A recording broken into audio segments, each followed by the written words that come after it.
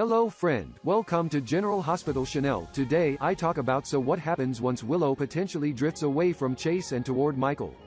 Follow me.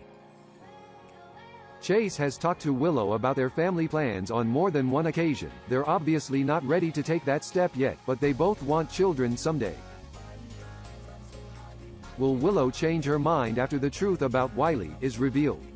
It's definitely going to be a game changer when Willow realizes the baby she gave birth to dead.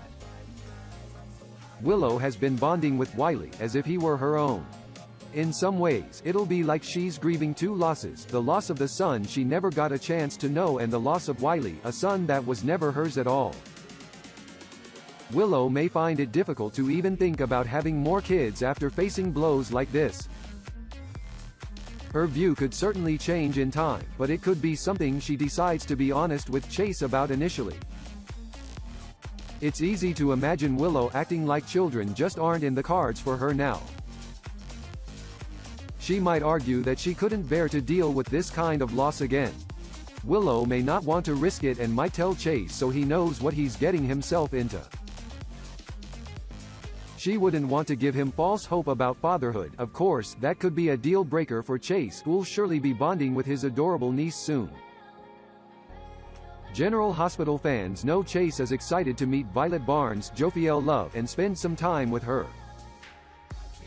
The more Chase gets to know Violet, the more he's going to want a kid of his own. Plus, while Chase is fun and flirty, Willow also has chemistry with Michael, who happens to be her confidant.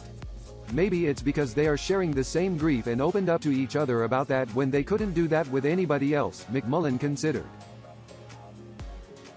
Michael became the person Willow talked to about everything. With Chase, for whatever reason, she feels she has to hide what she's been through and who she is to a degree.